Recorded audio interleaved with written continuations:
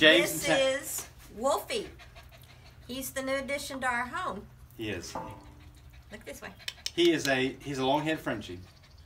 And he's been running and playing, and he is panting away.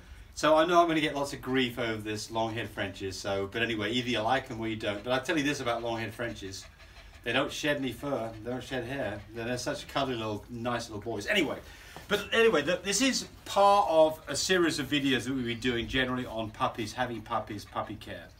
So what we're going to do in this video here is it's all about a number of things that we offer people, we sell, which we think that people should have. And so the question is going to be why. So we have a puppy care kit, and it's everything that's in here. It's a $100, $99 selection of things that we think you should have. So we're going to talk about what these things are and why you should be having them. So we're just going to put the items out. And we will start telling you. Didn't even say where we got our Fluffy from. Where did we get our Fluffy from? Andrew. In California. Andrew Hamilton. Andrew Hamilton in California. Super nice guy. Super nice guy. Beautiful family. He's been with us now for a week. Oh, and right. Yeah, and this puppy is it's been socialized so well.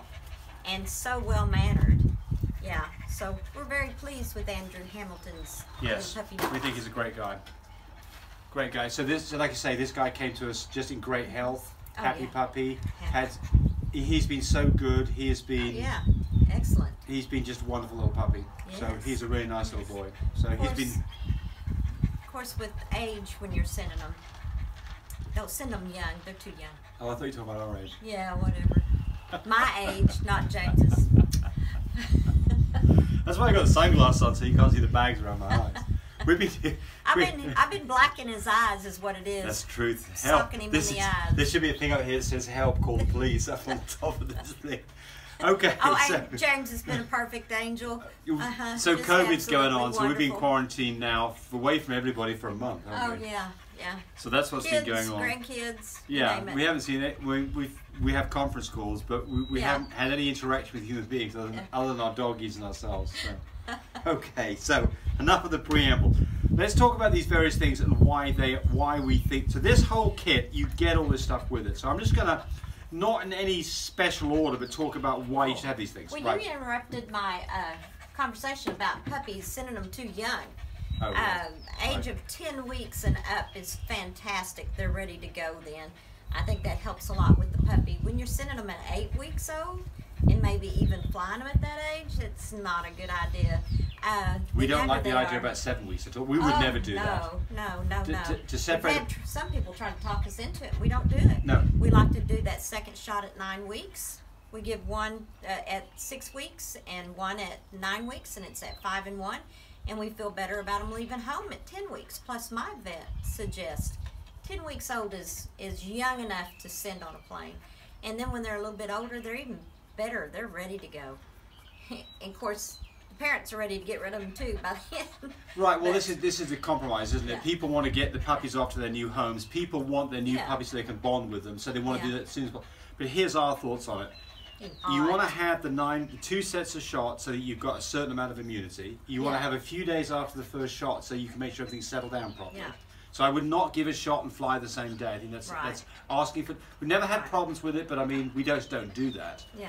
Then, I hear some people getting them at 7 weeks old, and that's too young. So they're being separated from all separated from all their siblings, and I mean it's stressful. That's where anytime a puppy stresses, that's where you get coccidia. And Giardia. We are on the side of we're pretty conservative, aren't we? Yeah. I mean, so good point here. It's like we're not in a big hurry to get rid of our babies. Right, but I know that you want to get your babies as soon as you can. But it's all about having a good. People are saying, "Well, I need them to train." Well, a young puppy like that the attention span's pretty zilch. Well, like this guy here. You can get some training done. What is he now? 11 weeks old now? Is that right? He's a little bit older. A little bit older? He's got plenty of training to be done. Oh, yeah. He's got plenty of training. But at the same time, we just don't hear a whine out of him at night time. No, he knows it's bedtime. He's not peeing and pooping in the house. He's He's in a pen area, so he's still. Don't get me wrong here. He's still. He's wanting down. Let him He's down for a hot. bit. He can run around. He's hot. He's a good boy. He will just stay around Yes. here. All right. So anyway, we get Yeah. sidetracked here. So Yeah. let's talk about these various things.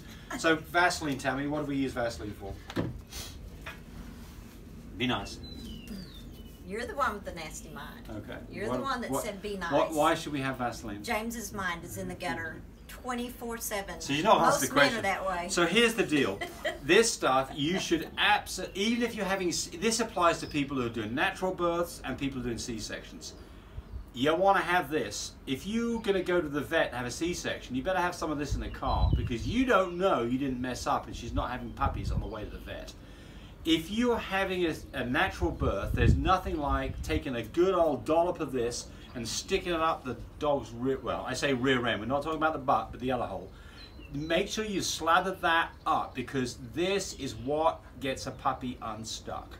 So, absolutely fundamental, comes in the kit. You want to wrap that puppy, if a puppy is stuck, you want to wrap that puppy in the part that you're pulling on. So we're going to do a On whole a- video on that. on a And rack, I haven't, rack, and I haven't yeah. told you what You we're gonna doing talk here. about that? No, Okay. well, I haven't told you what we're doing here. We're just going to quickly talk about these things. Then we're going to do a separate video, by the way, and all these. So here's always the problem: keeping people's attention, them knowing what we. So we're going to talk about these things very quickly. Then we're going to go back and we're going to have another videos on specifically the various different processes from imminent birth to having puppies. Got to have that. Absolutely fundamental. You use it for lots of different reasons. Coating on teeth to stop them from being sore, but unstuck puppies. If you don't have that, you're potentially making a mistake. But Have I it. love having C-sections.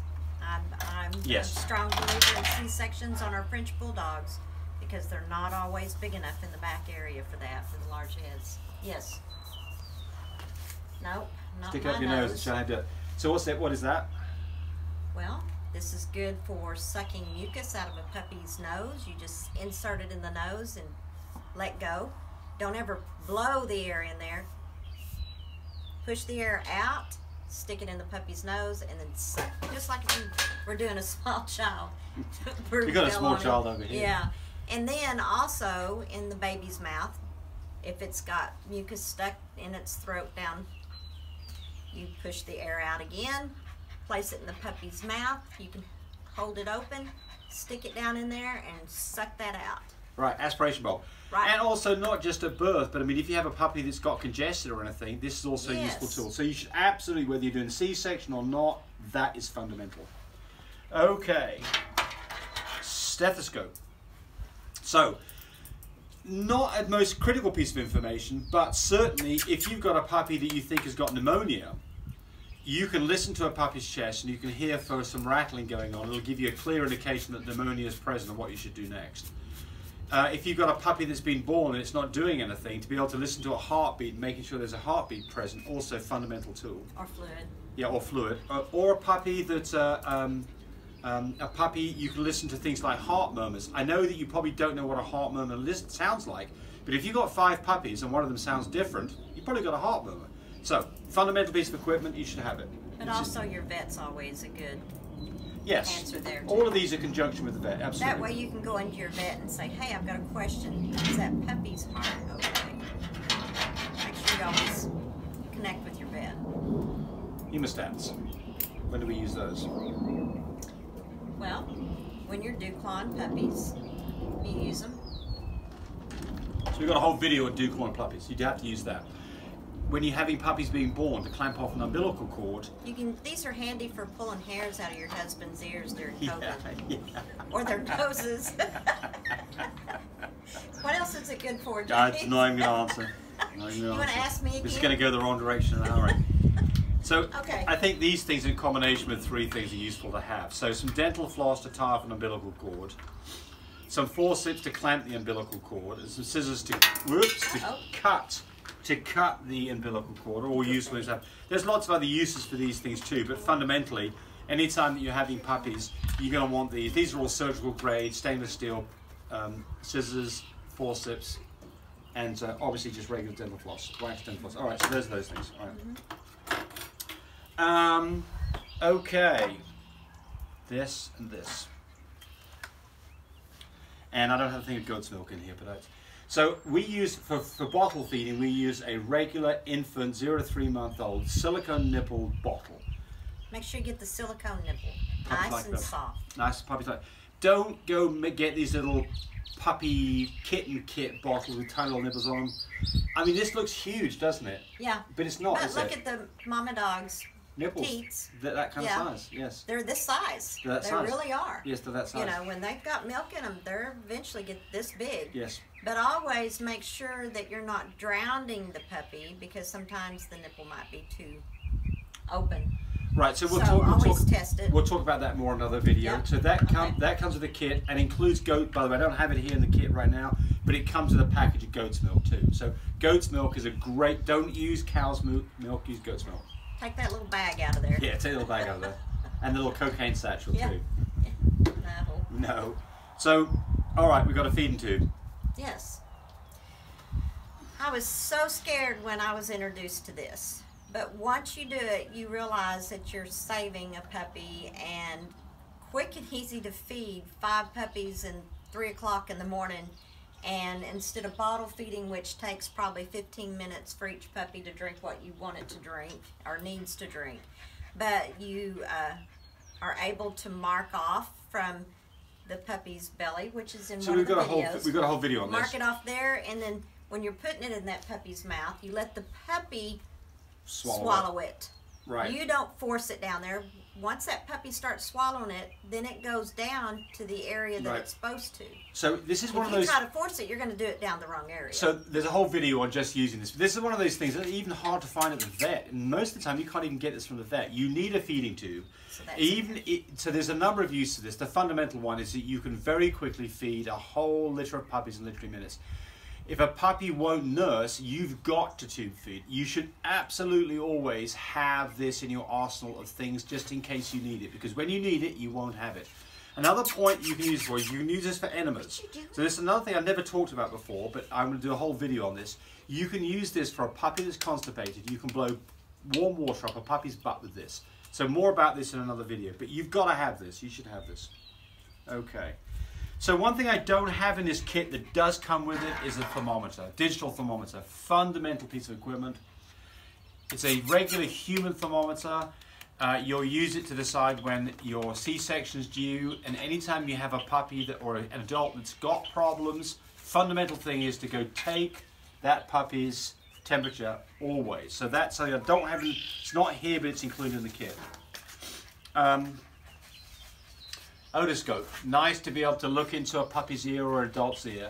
If you've got problems with a dog that's scratching his ears like crazy, first part of diagnosing it is with an otoscope. It's a little lighted otoscope. You look through it, it's magnified. It puts a little light on the end of it when you press the button.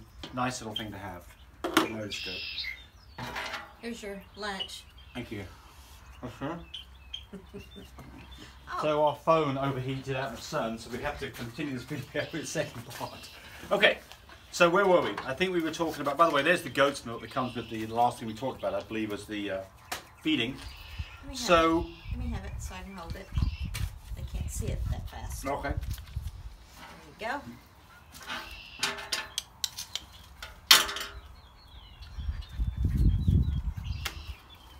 Trimming puppy's nails. When they're about a week old, you don't have to trim as bad.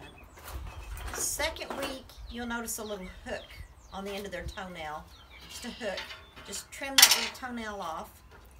It's very safe for the puppies. You can get down real quick if you do it too far, but just that little end hook, clip that off, because when they're nursing on mama, they've got their claws and they're pushing like this and fighting off brother and sister, and it's scratching mama's titties, and it can get so bad that she can turn around and nip at them, you know, to tell them stop, that hurts, and maybe injure a puppy. So let's hope that that doesn't happen. So far we've been lucky, but you've got to keep them trimmed. Plus when they're little and their eyes are starting to open and they got long toenails, they're going to scratch each other in the eye, right, create an ulcer, have to go to the vet, get it tended to. Yeah, so always trim your puppy's nails. Good. We may have already spoke about this, but if we haven't, I apologize for the repetition.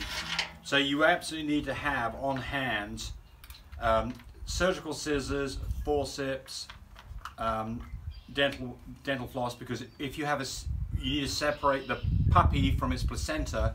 You need to clamp off. If you're having a natural birth. Wait, yes. Clamp off the umbilical cord. Or an accidental natural birth. Yep, exactly. Tie off the umbilical cord. Cut the cord. Going down the road and mama starts pushing out a puppy, right. You have no choice. That's right. And then. But always try to plan your C-sections.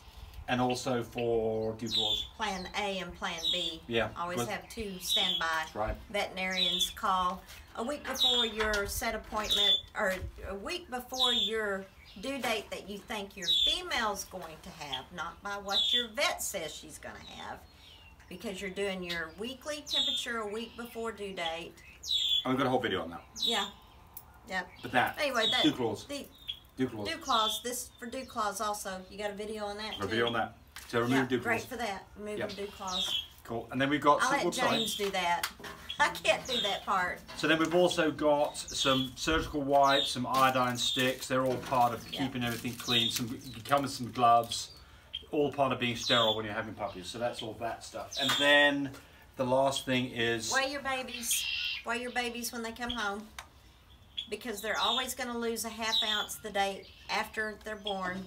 But the next day they should be gaining at least a ½ ounce. Don't worry if they don't gain that ½ ounce.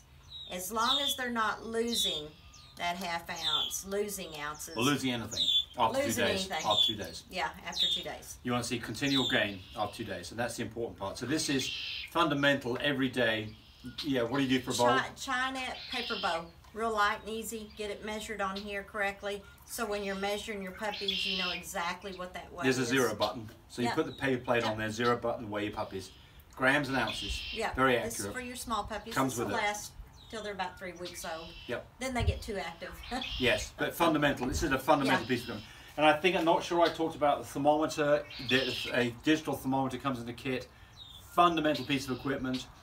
Anytime that you're trying to decide on when whelp's happening, you're taking the temperature of the dog every day. There's a whole video on that. A week before said if first due date. If you've ever got a puppy or an adult that you think has got problems and you call me up, the very first thing I'll ask you is what's the temperature. What's the temperature? Yeah. It's running a temperature and it's over 100. What is a dog's temperature? Yeah. Over 101.6, time to go to the vet. Every time. 101.6 or more, time to go to the vet. 100 and a half, probably fine. You probably treat it yourself. Okay, that's it. And grab up Wolfie there, so he can say goodbye. Mr. Wolfie. There's Mr. Wolfie. He's such a pretty boy. Doesn't shed. None of these fluppies shed. Well, so far. So far, the ones we've had. Yes. Yes. Okay. Thanks for what? Hey, well, there's the exit is always be nice to. So we always do our videos in one complete take. Today the phone got too hot out in the sun, so because of that we've chopped this up. So we've lost out where we were. Yes. So another fundamental piece of equipment. Right. Puppy incubator. Puppy incubators. You'll love this. This is so important to have. Has saved so many of our puppies when they've been in trouble or mama's trying to wake up from her C-section. Keep your babies in there. Travel with it in the car. It has a car adapter to keep it warm as you're going there. So when you get to the vet's office, you got to plug into his wall, and keep it plugged in while the puppies are being born, and then set them in there. 2 different versions, same price, $2.95. They've all got vents on them. This is for bigger puppies, like labs. I think you probably even get Great Dane puppies in this. You can also baby goat, baby pigs, you name it, goes in this little incubator here. Even a human baby. It's not FDA approved. Let's not talk about that. Oh. Comes with an adapter, so you can plug this into your household current, plug it into your car, 12-volt cigarette lighter adapter. Nothing here that can hurt anybody ever. It's very, very safe. Ventilated. Breather. Yeah, breather. Yeah. Got nothing inside to get dirt. The whole thing you can clean out with bleach. And if There's you have no. to have oxygen, you can put the oxygen. Yep, you in put oxygen there inside also. it. It's got a little light inside. It's hidden in the wall, so it doesn't get dirty, but it's nothing like you can see at night time. It's so easy to clean. Clean with. So when do we use this? When do we use it? Yep. When we're going to the vet. Anytime. Every time. Every time. We don't want our animals being... uses very little electricity, that you can keep it plugged in for the first week, just in case you get a little puppy that we gets do, cold. We've always got one plugged in for at least a week Plugged or two. Yeah. Just in so case. Be warm. If you've got a weak puppy, this is an absolute savior. This makes a difference between puppies not surviving and having a very good chance of surviving. Don't ever try to warm your puppy up with thinking that you put a warm milk to the puppy. You always want to warm its body. Yep. First. On the inside, yeah, get his body warmed up before you put any kind of milk inside the puppy. Yeah. Temperature controls, you can set the temperature up, it'll stay that temperature indefinitely, so you can leave this thing plugged in for weeks, and that's what we do. Yeah. 295. This is a big one, $295. You'd use this one for Labradors, I just said American Bullies, pigs, English pigs, goats. If you've got a dog that's less than 30 pounds, use this one, same price but a lot more portable. You can get 11 newborn Frenchies in this guy right here. Yep. So they both work great, they're both the same price. More than that. Yeah. There's everybody having 12. Right. More expensive to ship, but same price though. But these, we swear by these. I mean, this is something that everybody, if you're going to have puppies, you need one of these. You won't need one every time. Any newborn. Well, when we go to the vet, we can have a babies. C-section done in town, which is typically about $1,200. Or we can go an hour and a half away to Texas, and she's saying not to say this, and it's $229. It saves us $1,000. Puppies come home in the incubator, nice and safe and sound. And mum does not need to be with her babies for the first 3 hours after anesthesia anyway. So they're absolutely fine in here for the first 3 hours after they're born, before they're reduced to mum. Incubator, lifesaver. If you don't have it, you need one. And I really like our product because it's not forced air.